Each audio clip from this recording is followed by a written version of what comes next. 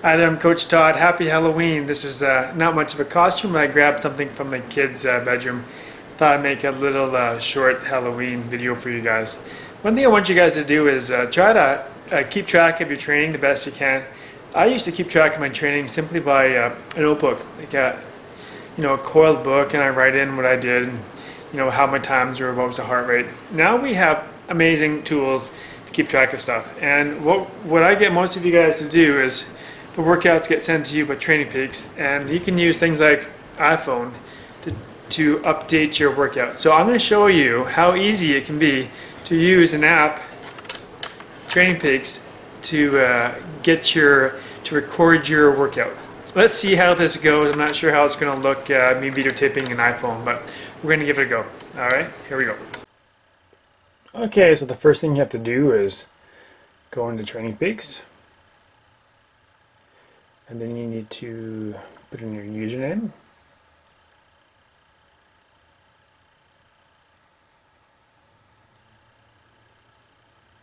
And then your password. And then you log in.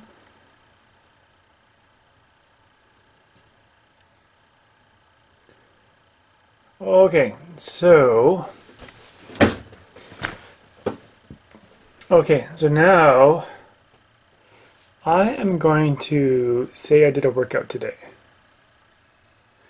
So what I need to do is I need to go to add workout, and then it's going to be a run workout,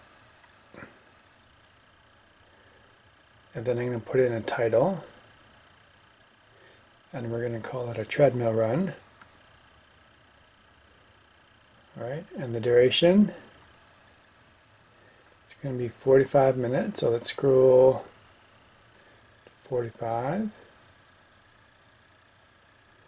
and go done. Distance, let's say 8K, why not? Enter description, I'm going to call it a fartlek. Barrel, fartlek. Cut down.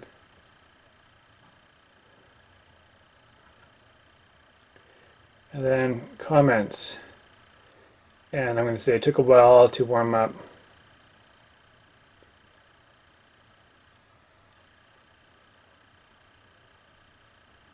I'm going to say build from 6.5 to 8.5 miles per hour. Good run. God run. Good run. Good run. And then what you do is you just go up here where it says add. You go add.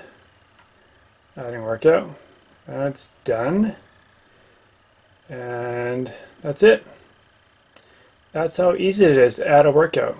So now I've added a swim on Monday, and I'm going to open that up. Now let's imagine I just finished it. Okay, so what I'm going to do is I'm going to go to completed. Oh, first thing you need to do is go up here to this little pencil paper sheet and click on that, and then it enables you to actually edit things. So now I'm going to go to completed, click on the completed box. I'm going to say I did 59 minutes. Why not? That sounds good. And then let's scroll down to the description, a new comment. I'm going to say, amazing swim. Great work. Great work, Todd. There we go. And then when you're done with that, so you've added your comment, then you go save, and it's added. So as simple as that. So that's how you can add a new workout, or you can add comments to your existing workouts. And that's how easy it can be to keep track of your workouts and update what you've done on your iPhone or your whatever phone you're using. It's pretty simple, and it's a great way to record, and it's an easy way to look back and see how your training is progressing, or what has been missed, or what worked well or what hasn't worked well. So I highly recommend you inputting your workouts and your comments using your iPhone or your computer or whatever. Okay, so I've already had 3 little mini not eggs, chocolate, what do they call it, chocolate bars already. Washed it down with some coffee, and it's not even noon yet, so Halloween hasn't even started yet. So well, hopefully I don't get the double digits today, but you never know. It is, after all, it's Halloween. Happy Halloween, everybody, and happy trading.